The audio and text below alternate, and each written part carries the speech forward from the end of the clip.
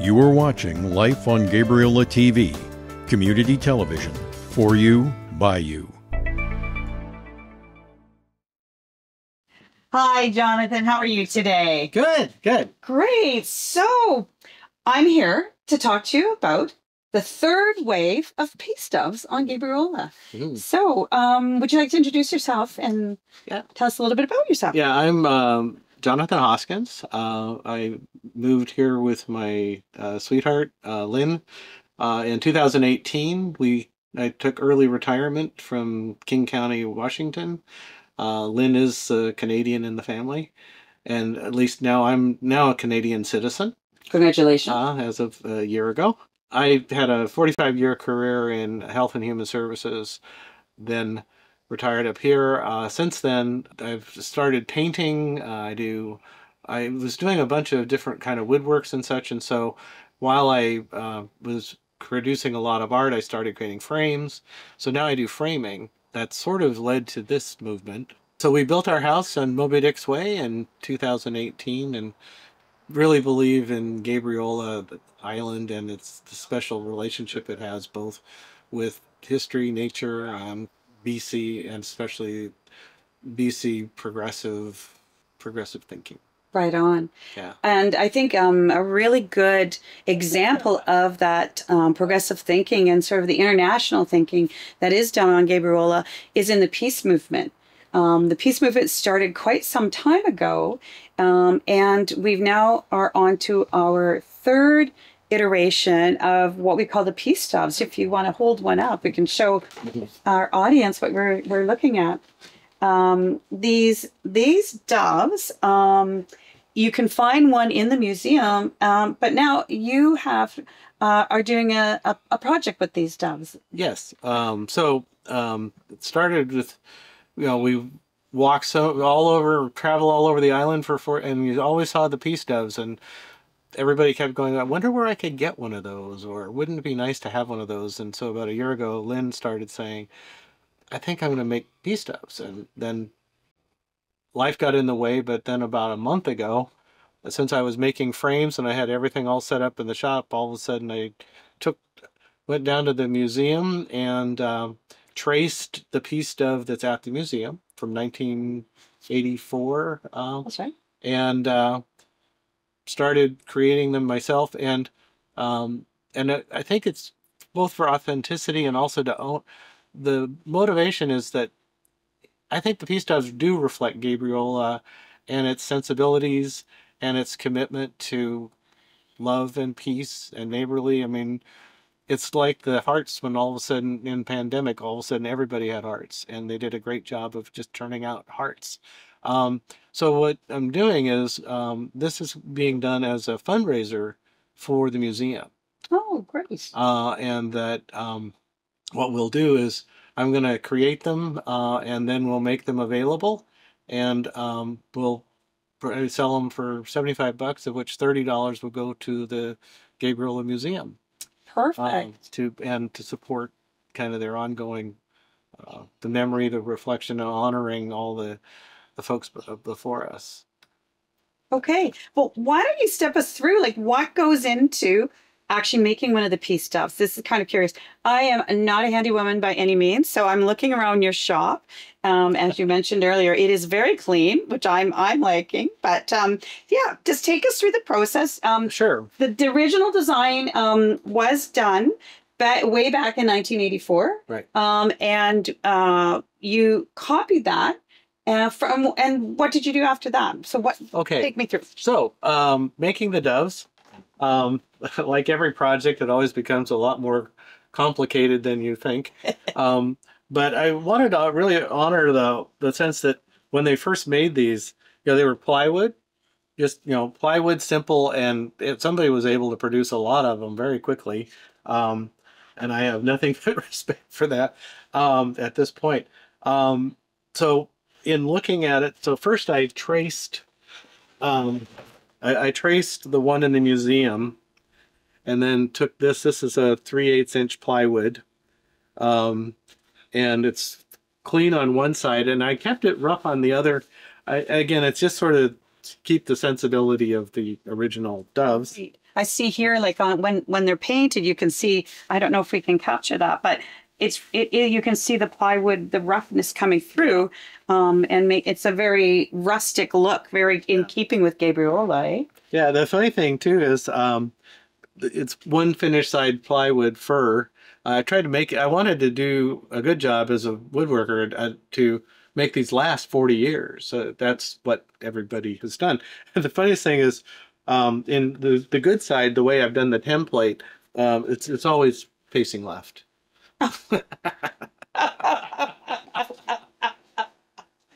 Right on. That wasn't intentional, but it's like, oh, okay. So, so what I do, the project, and I can show you real quick. It starts out here. We have a sheet of plywood, and what I do is I cut the sheet into 21-inch into squares. Okay. So the squares, then what I do is I screw 5 sheets of the squares together. Okay, so I'm just going to hold this up because that's an awesomely efficient way to do things. So yeah, we can see there's the 5 boards together. Right. Okay, and so what's this piece of equipment here for my very non-woodworking self? This is a bandsaw. A bandsaw, okay. Yeah. And now this part of the project turned out to be a little more dicey than I had expected it to, or at least a lot more work. All right. So what I do, first I had to go get a narrow blade that is ceramic. Okay. Because this design does not lend itself for quick work. Okay.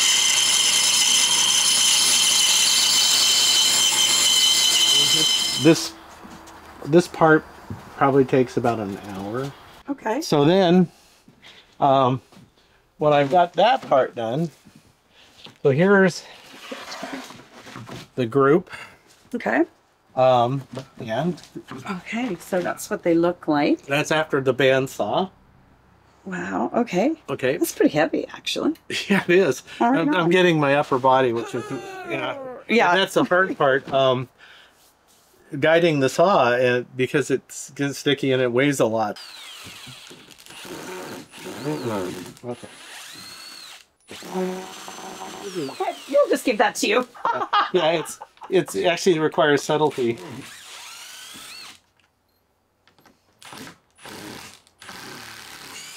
One of the people don't know is that a Canadian invented the Robson's head screw, which is square head, and you don't see those in the United States. Oh, there you go. Okay. So, having removed the screws, Okay. there's the big reveal. Oh, right on. So, 1, 2, 3, 4, 5. Mm-hmm. Awesome. Excellent. And they now do they go this way or that way, or does it matter? Well, this is the finished side, so Okay. This is actually a really good piece of plywood, so it doesn't matter. Okay. And so then in the big debate has been whether to put hangers on them or not. Oh. Because everybody on the island just drove a screw through them into the posts and whatever. Right. And I'm going, well, but, maybe you want a little hanger so that you don't have to drive a screw through this thing. Well, it's interesting because what I have been discovering is that once the doves are in position, generally they stay there. And so when people buy their properties, the doves are still there. So maybe there's an option for someone to take their dove with them if they put a hanger, or, I think that's what got me was so many people are the second or third generation to own a property, or third owner, and they still have their dove. They may not even know what the dove's about, right? Exactly. I think, and that's what made me want to look into it, because I had no idea what the doves were for, but there was an awful lot of them. Mm-hmm. And so it was like, hey, who knows what these are about? And then that sparked our whole conversations on Facebook to get this project going, or this series. So, Um, well, and again, now more than ever, the world is just needs needs some hope, hope, reminders of hope. Yeah. Reminders of what we used to care about. Yeah, and I think we still do care about it. And I think that's why there's such a renewed interest in purchasing the doves and displaying the doves. And really, you know, everyone's enthusiasm for these is a testament to that. Yep, and only because I'm a woodworker and this was my sweetheart's thing. Wait a minute, you're leaving screw holes in these. What are you doing? So I said, okay. So I used a little wood filler to leave a hole. Then, because I like a good product. Okay. So these, you could almost kind of consider them, in the manufacturing world, they probably refer to them as blanks. So these are the blanks. These are the blanks, okay. So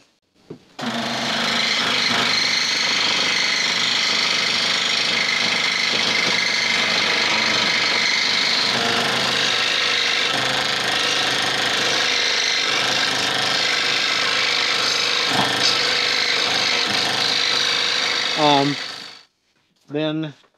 So you were saying that you like to finish the edges here, and that your first batch didn't turn out quite so good, but you've... No, the first batch I spent a lot more time on the jigsaw, or the scroll saw, but I changed the blade in the bandsaw to this narrow one, and so these actually are a lot closer to good than the first ones.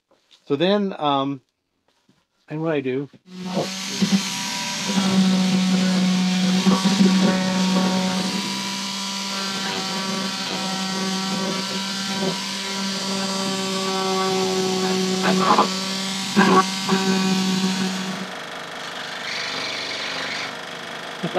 Definitely falls into it of overthinking it.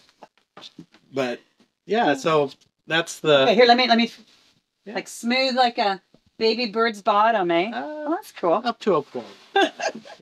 So, a hack for all the do-it-yourselfer woodworkers, people on the island. You know, you spend money on tarps. Mm-hmm. Arbutus has a dumpster that is filled with Tyvek. Ah, okay. Free, just pick it up, and it's waterproof. It's actually stronger than a tarp. Right. So, and it's free, but it's also just a reuse. So I just saying that since I cover up my table with this, but I'm a great fan. Of course, now I probably ruined it for myself because people will be running down there grabbing the Tyvek. All the Gabriola in secrets, right? Yeah. Well, and things like other typical would be my Lynne hates me ruining all my shirts with my painting and such. So this is gyro, you know, shirts and clothes. So that way I don't have to worry about making a big mess of them. So and this has been a bit of a debate for myself about how best to approach this. Whether to use this is like an all outdoor weather amazing primer sealer of industrial strength bullseye. Right. And I still haven't quite figured out whether it would actually make more sense to use this, which is a wood protector outdoor sealer. Probably 6 of one, half dozen of another. But I don't know how well this accepts paint. Okay. Because so, you know, again, I want to make these things last 40 years. Right. That is going to be a question we'll actually ask the original makers: is what paint did you use? Because I think a lot of them are still in their original condition. I suspect that's true as well. Yeah. Yeah.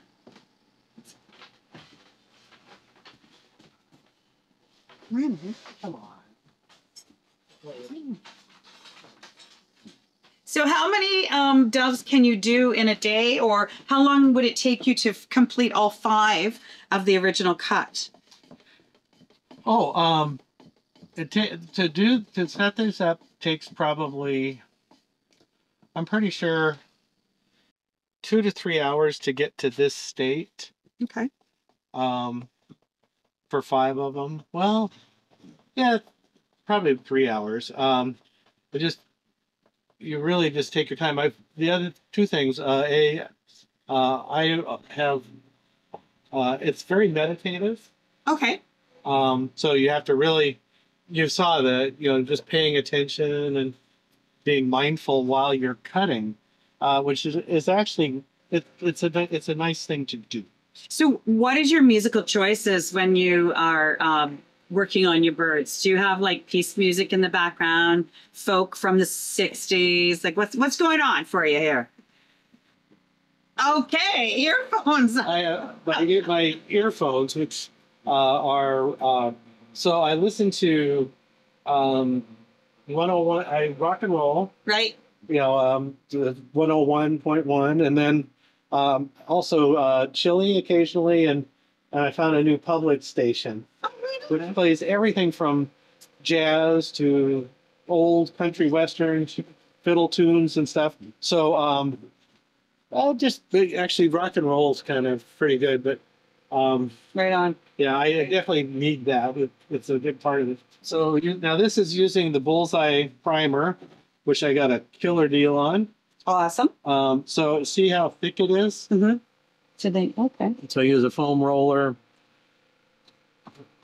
slop it on, because I will sand it before I put the final coat. So if it's a little lumpy, but the most important part is, since it's a laminate plywood, you really need to make sure those edges are. That's one of the reasons I was considering whether to use a sealer, a true wood sealer, because that would saturate. But this stuff is used, Bullseye, this is used for everything from sheetrock to all kinds of construction materials. And this is typically me where suddenly my table is a mess and I'm having to negotiate. So again, each dove does take a fair amount of time to get to. Right, yeah. That was the one thing about the project where I'm going, what did I do to myself? But again, I'm excited about the ability to support the museum. And it feels like a good thing to be doing, right? We're expecting possibly just even as you start telling people about them, that I wouldn't be surprised if we don't end up making 100 of them or more. Oh, wow. Like you say, I think people are very interested in really displaying their commitment to peace and to wanting to be part of that. Something, a small reminder. In Ganageha, which is Mohawk language, Okay. you can say, "They wakan dunhum jone naskana agahage," and what that means is, I want for there to be peace. So in Mohawk, the word is skana, peace, and so this is one of the reasons why I was attracted to finding out, because peace is a huge element of our culture. Because again, this is how the culture is the foundation, is peace among nations, peace among people, peace among families. Yeah. So I think what everyone gets out of owning a dove, again, it's just always bringing you back to that reminder to, peace starts at home. Peace starts with you, right? Right. And somebody else also pointed out to me that maybe it was you, that this particular dove style is used often to reflect Christianity and Christian love, peace, Jesus teaching. Or what people don't remember, or most people don't, is like the whole anti-war movement in the 60s in the United States was led by Christians, Catholic, Presbyterian, most of the original folk songs and everything were all done in churches, and especially you had the Catholic priests being arrested all the time. But I think that that's the other thing as I see the rise of Christian nationalism in the United States, I just would love to find some way to remind people that this wasn't the perspective of the church in the 60s. The church was a big area of leadership in everything from the voting registrations in Alabama to fighting the Vietnam War, the Berrigan brothers, things like that.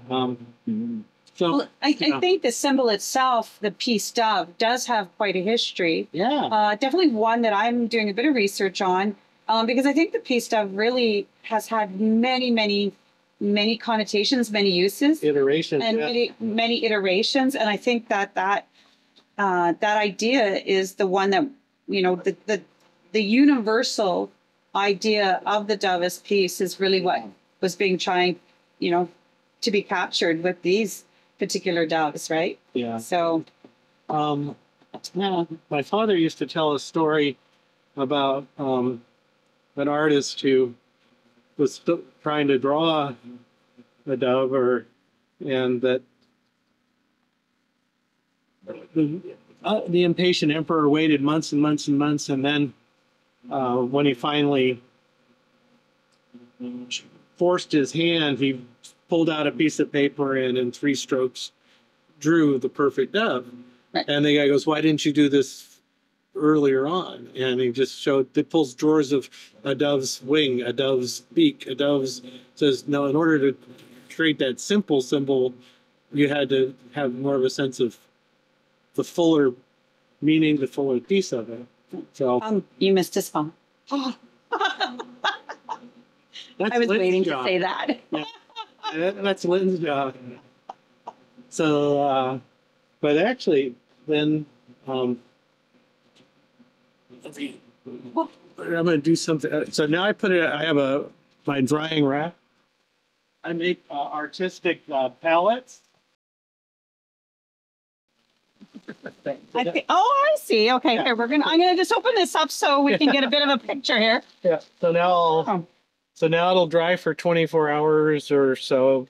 The primer takes a while, and then I'll paint. Then I've got the white paint in there, and I'll show you that real quick. Okay. So what is that? Yeah, so from the time I was a teenager in anti-war movement and all that, I never used to sign my return address. But instead of signing a return address, this'll work. What I did constantly was I practiced the story of the simple. So my return address has always been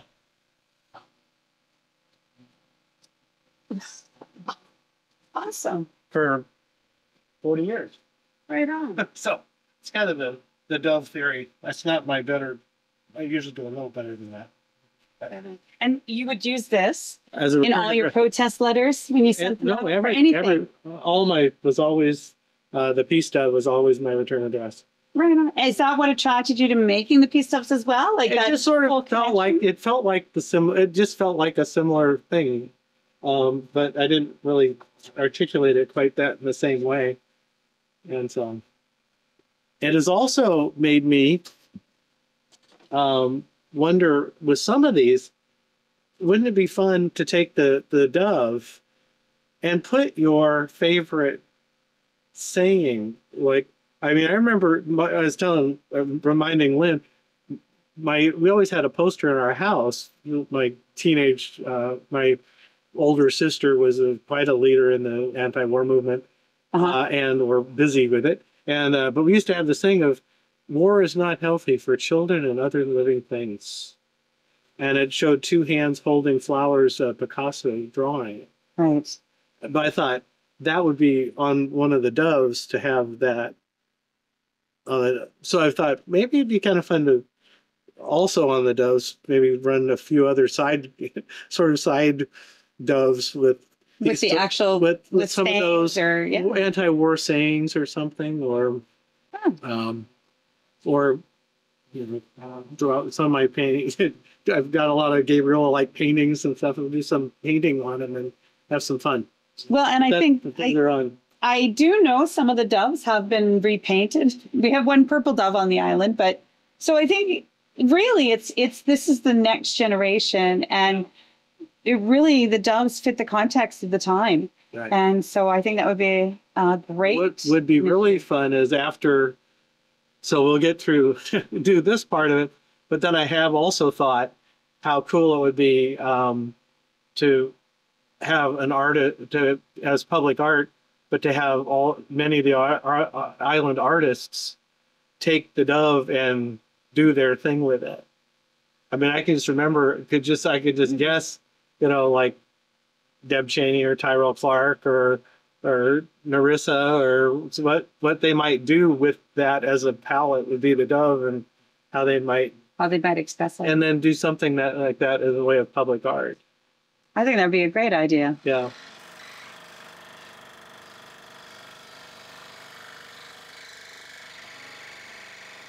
So this was done by my grandmother in Seattle. It was actually a winner in a poster contest done by, she was 17 years old, and it's in this is actually in the museum, the City of Seattle archives. Oh, right on. The poster itself.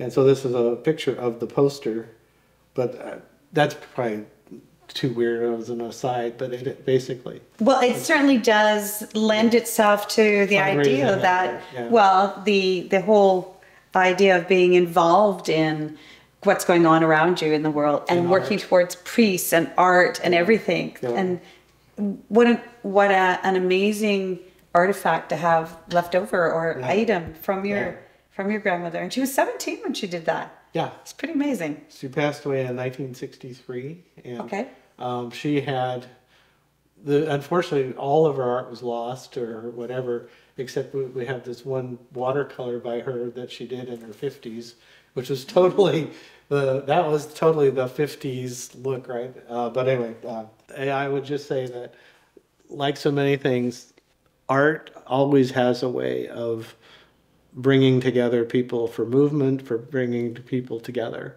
And art is essential to that. And so that's where this comes in my family. It starts a long time ago. So in 1917, for World War I, my grandmother had painted this as a 17-year-old girl. And it was submitted in a poster contest in the city of Seattle. And so, and was second out of all the submissions, but it was in the archives. But so art and movement and art and fundraising is really pretty much in our blood. That is awesome. So thank you very much today, Sure. Jonathan, for your time and for taking us through the process of the creation of our third generation of peace stuffs. And super fun. Yeah. We look forward. And one last thing, if folks are interested in contacting you, what is the best way to do that? I would say two ways will be, one would be to contact me through hoskinsarts.com, actually hoskinsarts@gmail.com, and or phone 250-325-0056. But I'm also going to make sure that there's a place to sign up at the museum. Perfect. And the museum can take your name, and probably what we're going to do is I'm going to just keep producing them, but it may be that at the museum you'll take down your order, and then we'll try to deliver it within a couple of weeks. Okay, perfect. Yeah. That sounds good. Sure. And thank you. Thank you.